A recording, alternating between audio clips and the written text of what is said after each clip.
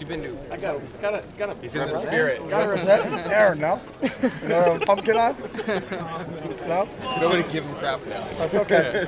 You've been to Husky Stadium a few times. Talk about kind of how it rates with some of the other joints in the Pac-12. It's my favorite place in the Pac-12. I love that stadium. It's got a lot of history. The fans are right on top of you. It's the loudest places we've been in, you know, besides Autzen. I mean, it's a great venue. I love playing in Husky Stadium.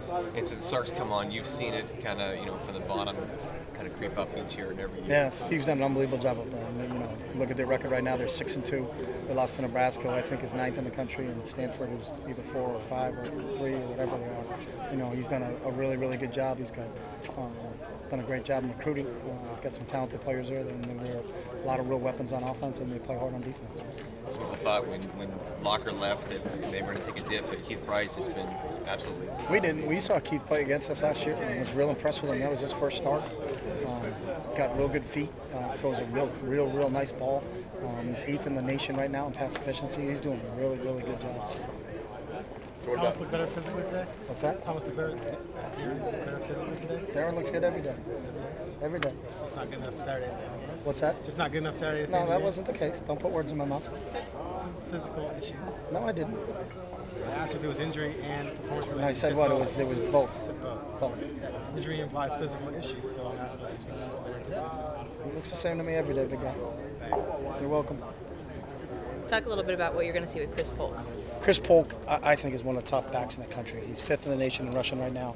But the thing that amazes you about Chris is how good of a receiver he is. You know, he can catch a ball coming out of the backfield. He scored 5 touchdowns against Arizona. You know, he really is the kind of engine that moves that group. And tough to bring down, tough to tackle, physical football player. Really, just we're going to have our hands cut out for him. We're going to make sure we wrap him up and make sure we get a lot of guys to the ball. So. You talked a little bit about Husky Stadium earlier, but that it's the last game before the renovation. Do you expect it to be even more, you know, crazier than usual? Yeah, I think it's supposed to be sold out, so we expect an unbelievable crowd. They support that program really well. So we expect it to be loud. We're going to practice a lot with sound this week, and you know, that's what you expect, you know, from them. That's what Washington's all about. And then DeAnthony, you mentioned how sometimes during the game you stop and watch him. Do you even notice that during practice, or is it one of those where it's in a game thing? No, it's just, I mean, it was just that one particular run, you know, but that's the type of player he is. He's very mesmerizing when you kind of watch him out there.